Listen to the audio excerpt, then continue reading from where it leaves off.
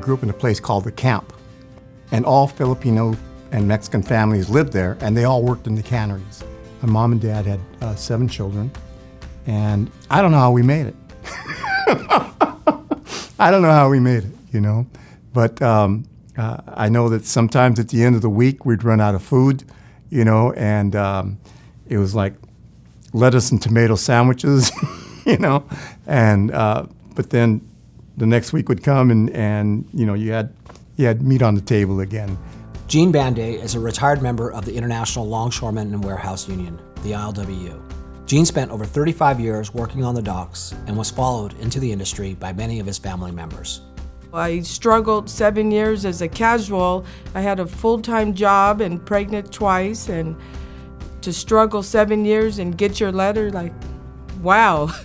I never thought I would own a home. And still now I sit in my home and you're like, wow, you own a home, and wow. Entry-level dock workers are called casuals. As jobs become available, casuals can choose to work and accumulate hours. When the need for more full-time workers arrives, casuals with the most hours receive a letter notifying them of their change in status to full-time. This process can sometimes take over 10 years. Oh, yeah. The day that my dad got his letter to come in, it was something I could never forget, because I also been waiting for a long time. You know, all my brothers were waiting for my dad to have his day. And he worked almost 60 years of his life. He never gave up. No matter what came at him, through the family, through the hardships, he never gave up, never wavered, never complained, never cried. And that's why that one day came when he was able to finally get in. All the financial hardships that he had, they were gone, just like that. I'm so proud of the individuals that say, this is my shot. I'm going to make sure I do the union proud. I'm going to do a good job for the employer.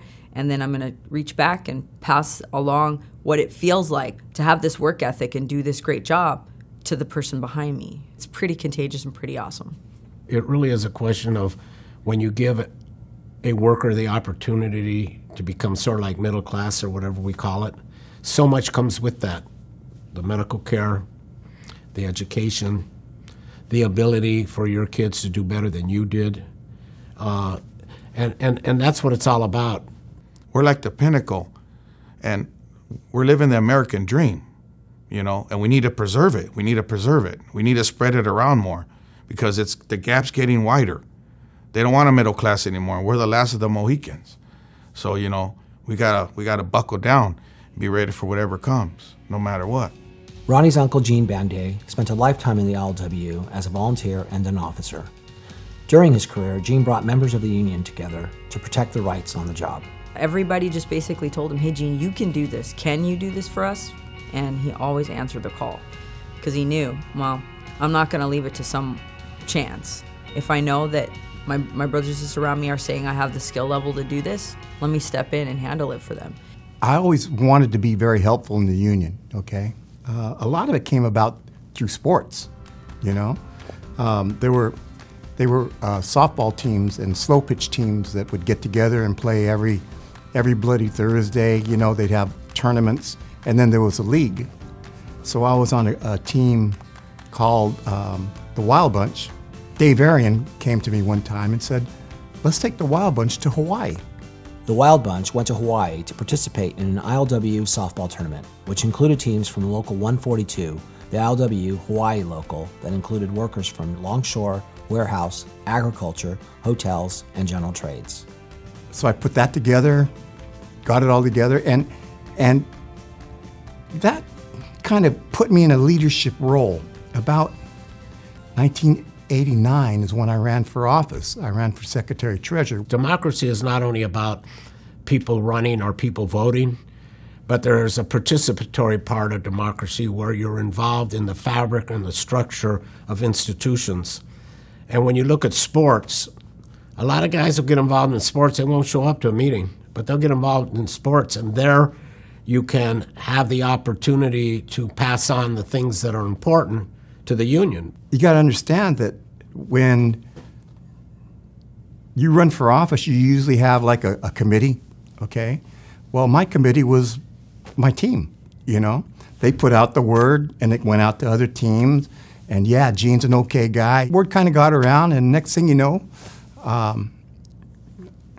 ran for secretary treasurer and won. You know, I come from a family, mother and father, who met here in the canneries, okay? He was Filipino descent, she was Mexican descent, and they met there, and the two cultures kind of had to blend, right? And they were giving cultures. They took care of one another. And wasn't really close to the church at all, but my wife, who's African American, her father was the minister of a congregational church in Los Angeles, okay? So she grew up as a pastor's child. And the two of us kind of blended, you know? I really admired her for her spirituality, and one of the most things that attracted me to her was her spirituality. 4 to 6 years after our marriage, I got selected to come into the ILWU. You know, it's a different life, union life and working on the waterfront and Christian life, but trying to make the blend, trying to take care of people and you know, look out for one another on the job, which is kind of what the ILWU is all about. That was like his big thing. The safety was just huge for him. He wanted to see people go home at the end of the day. That was what was most important. The ability to pass on how to be a good longshoreman, for many of us, came from our fathers who were in the industry, and there was always a story that if you messed up on the waterfront, by the time you got home that night, your dad was waiting for you. Most of this came from the idea that they wanted you to work safe.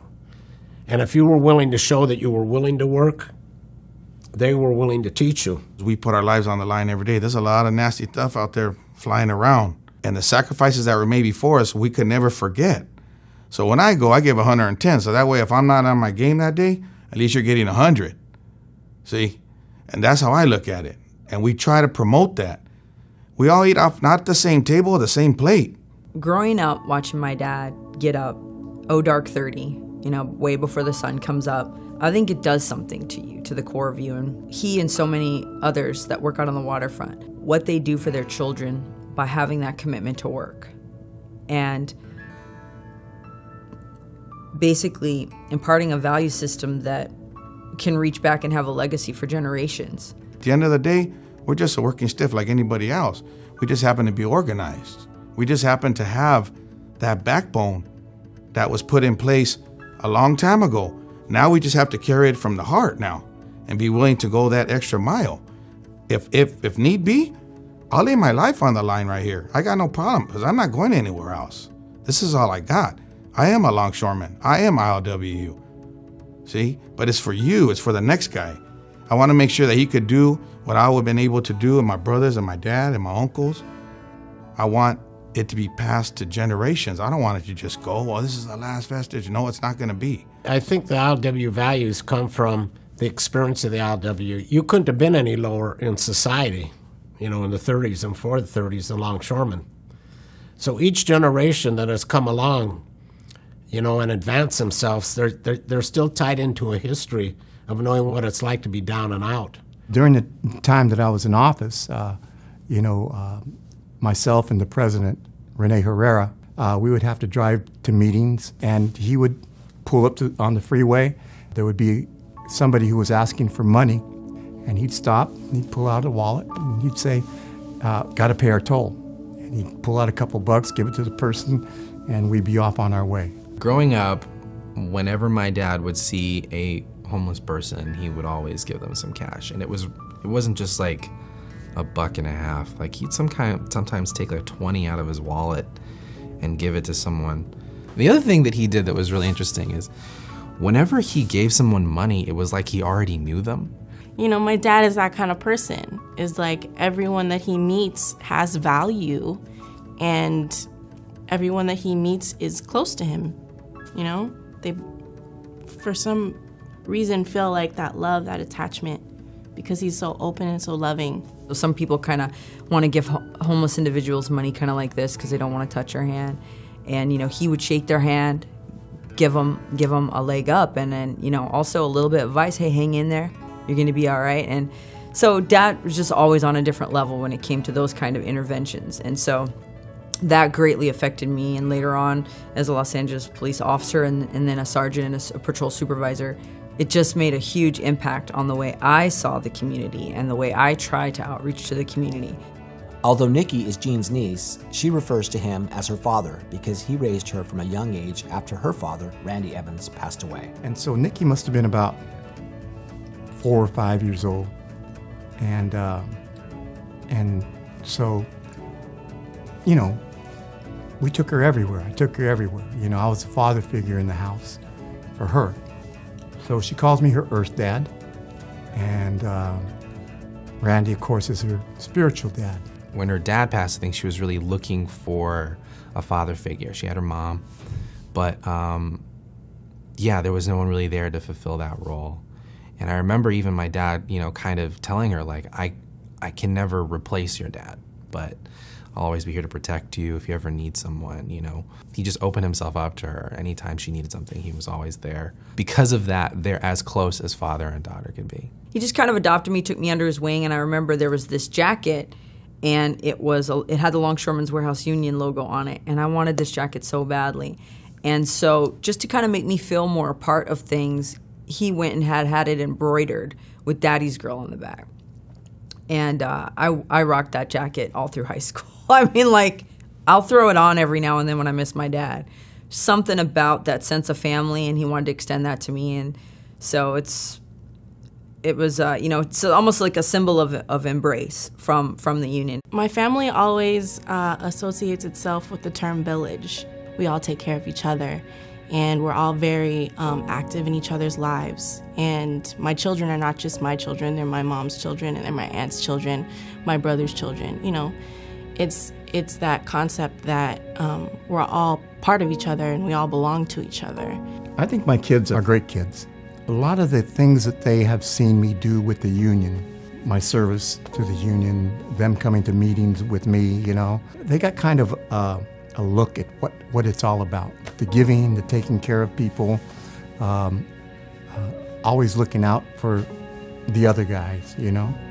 The family really is the foundation of allowing the next generation and the generation after that to do better and move on and preserve what's positive in our society. And so unions lay the conditions for families being able to advance the next generation and the generation after that. We've all been able to have a part of that American dream. You know, everyone goes out and looks for a house. We're able to drive a decent car.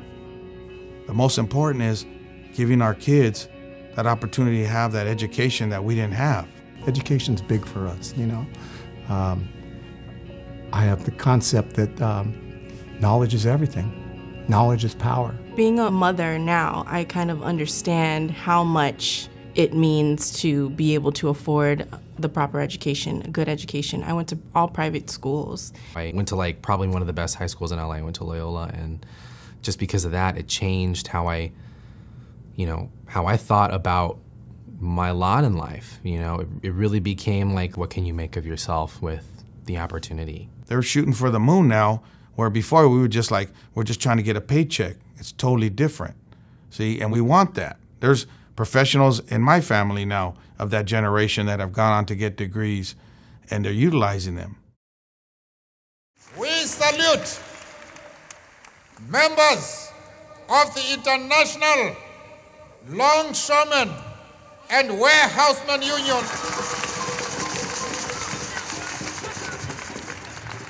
who refused to unload a South African cargo ship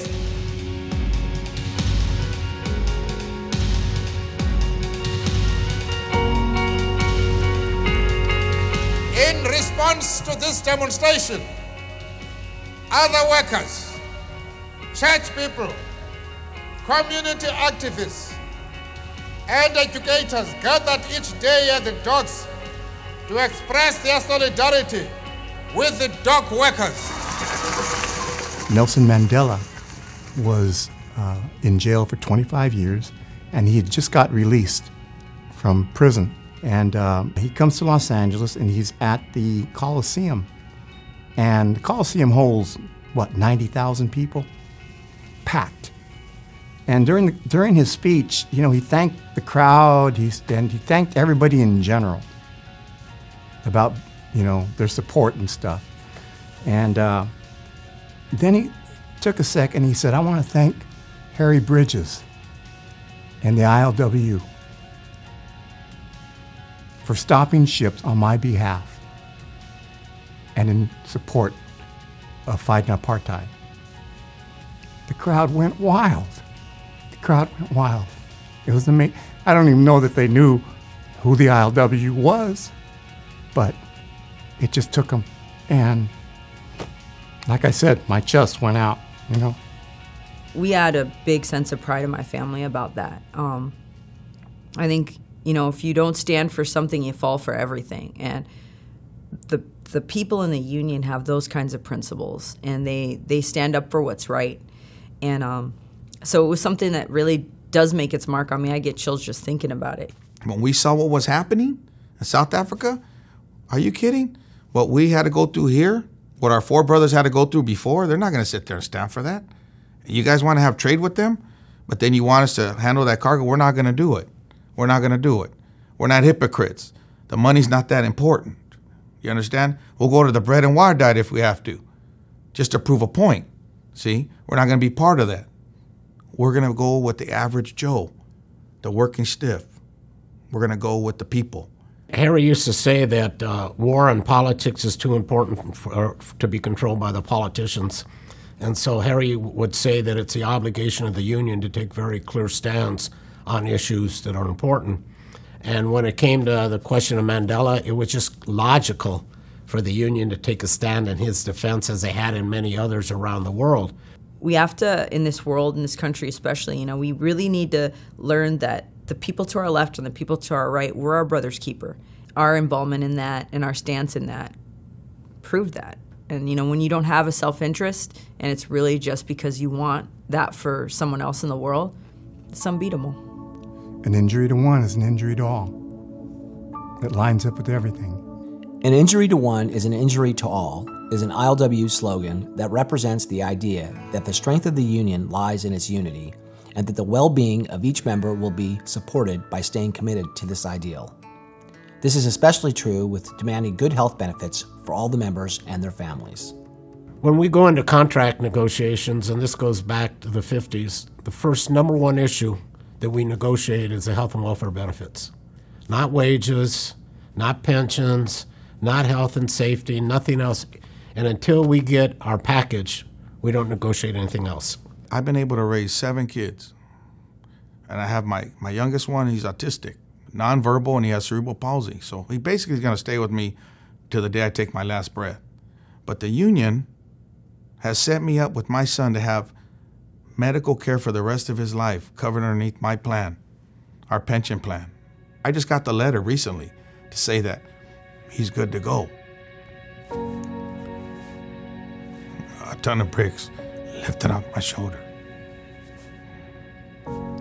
because he's going to need care. See, he can't talk like me and you, but he knows what's happening. He's able to communicate. But he's taken care of for the rest of his days, even when I'm gone, thanks to the ILWU.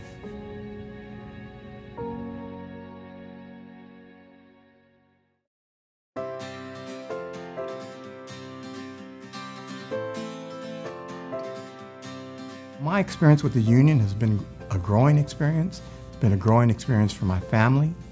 And it's allowed us to provide for our family and just experience the things that we've been able to experience, you know.